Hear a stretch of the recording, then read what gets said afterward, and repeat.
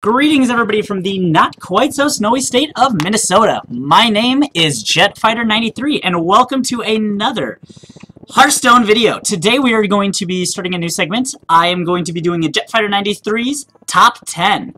So today I will be focusing on what I think are the top 10 most overpowered card in the game, standard right now. So I'm hoping to talk about each of these cards for about a minute, so we're going to go from there. Coming in at number 10, in my opinion, is the Steward of Darkshire. Now, the reason I think the Steward of Darkshire is insane, because it basically turns your hero power into Summon Argent Squires. And Argent Squire is actually also on my list, I believe, somewhere. It is not, actually. I completely lied there. But I just believe this card is absolutely insane because it can combo really well with Stand Against Darkness. In Wild, you can combo it insanely well with Muster for Battle. Coin this out turn 2. Turn 3, Muster for Battle. You have 3 1/1s, a 3/3, a weapon, and 3 Divine Shields out on the board. That's kind of insane. And honestly, I think it should only be whenever you play a minion, because then this would make this card a lot worse. The next card to come in on my list is the Abusive Sergeant. Now, the reason this is on my list is because a 1-mana 2/1 is okay. Like, whatever. We've dealt with 1-mana 2/1s since the beginning of the game. However, the fact that it can allow a 1 or 2 drop minion to trade up into a 2, 3, or sometimes even 4 drop minions, that is insane. Now, I think to make the Abusive Sergeant a little bit more fair, it should be a 1-mana 1/1, give a minion +2 attack this turn. Or a 1-mana 2/1, give a minion 1 attack this turn. I think it would make it a lot easier to deal with, and it wouldn't be quite as difficult of a card to get dropped on you then. Alright, coming in at number 8, we have the Flame Waker.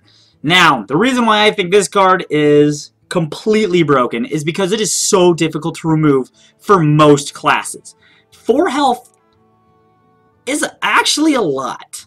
Like, and the fact that you can play it, turn 3, coin, pew, pew, throw down Arcane Blast. No, not Arcane Blast. What's the 1-drop one called? Hold on. Yeah, Arcane Blast, and just destroy a board for 4 mana. That's insane. Like, that is a really good board clear. Granted, it's a little unreliable, but the fact that you can just whip this guy out, coin that, Arcane Missiles, mirror image, things like that, and just it causes things to really get out of control really fast. And also, he just really ruins 90% of Tavern Brawls, because this guy is just way too good for Tavern Brawls. So, that's why he deserves my number 8 position. Now, going to number 7, we don't have to go too far on my list here, we have Ice Block.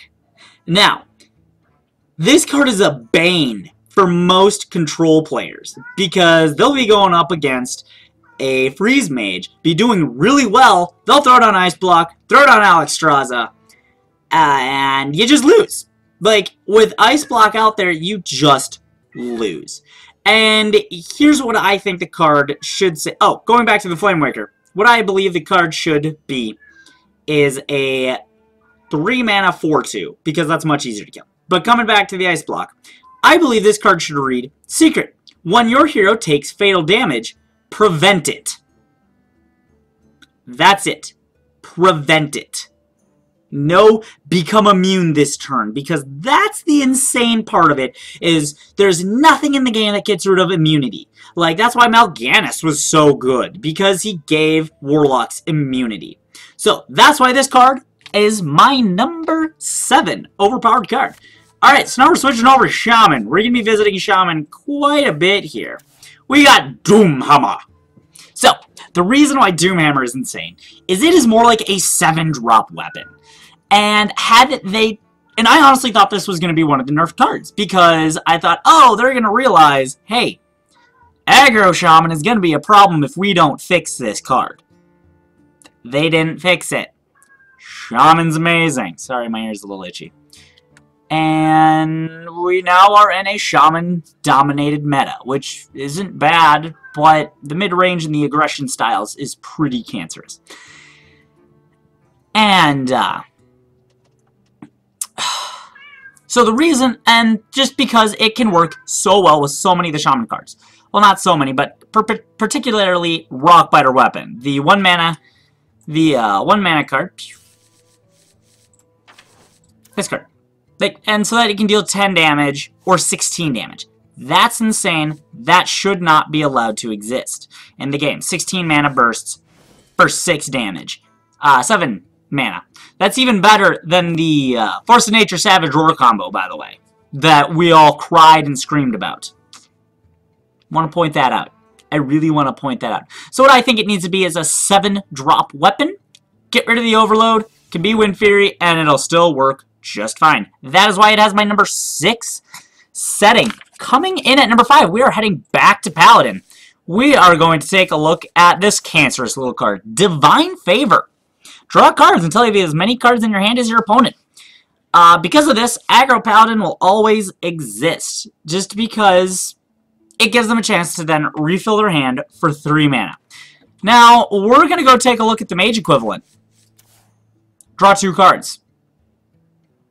Okay, so we're going to go back over to this one. Draw 10 cards, potentially.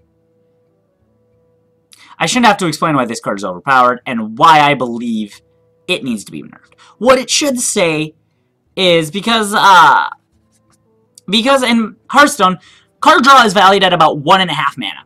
So, on average, they're drawing 3 or 4 cards with this. So they're getting 1 card per mana crystal. That's not even counting, sometimes I've seen them draw 6 cards on me. So they're getting a card per half a mana crystal. Like, the most draw cards have a huge downside or are just terrible. Like awful, awful, awful. So what I think this card needs to be is it needs to be 3 mana, draw until you have 3 cards in your hand. Because then that way it'll just, you know, it won't be as evil anymore. And I have a golden one, so then I'll get full dust value on it. So Blizzard, please get on that. Alright, and that is why that is my number 5 card. Coming in at number 4, we're heading back to Paladin, surprising no one. Flame Wreathed Faceless. I really don't need to explain why this card is good, but I'm going to anyways because I'm doing a top 10. So the reason why this card is absolutely insane, because it basically is a turn 4 7/7.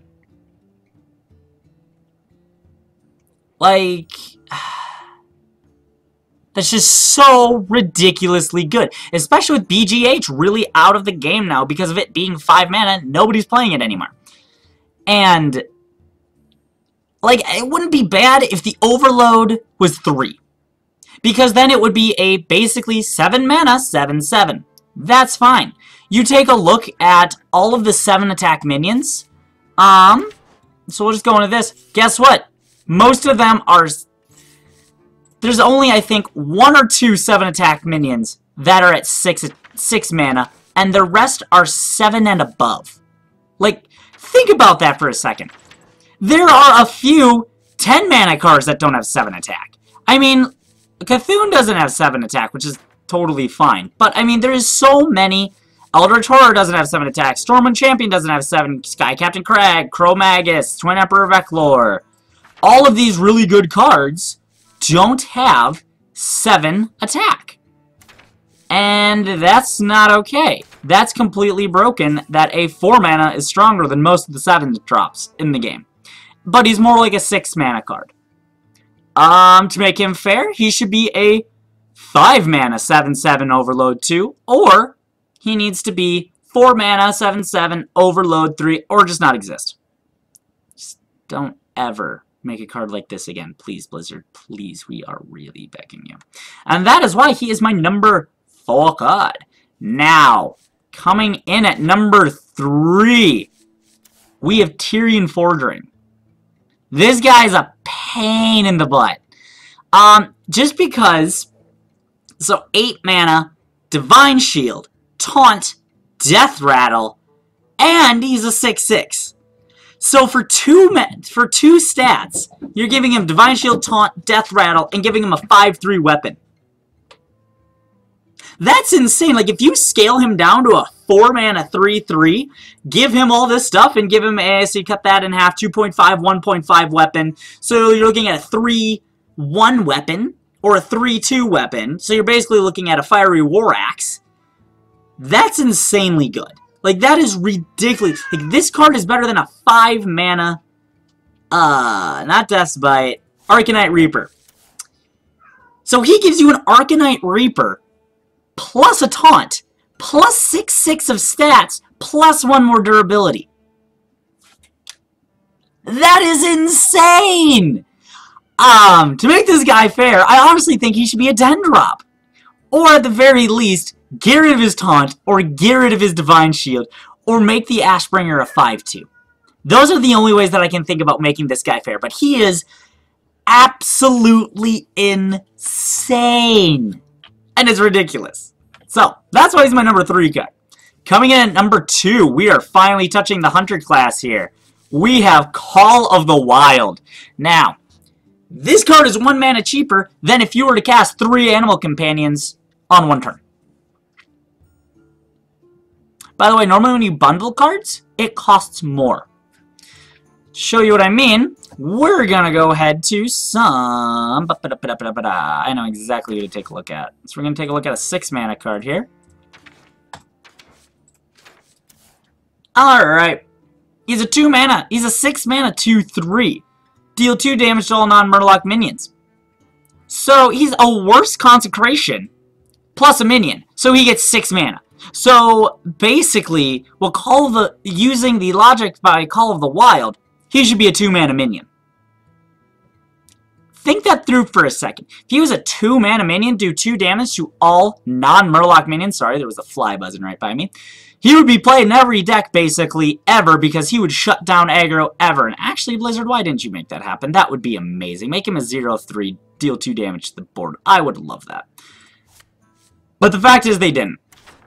And Call of the Wild is insane, because it gives you 5, 10, 12, 4, 8, 10, 10, 12 of stats.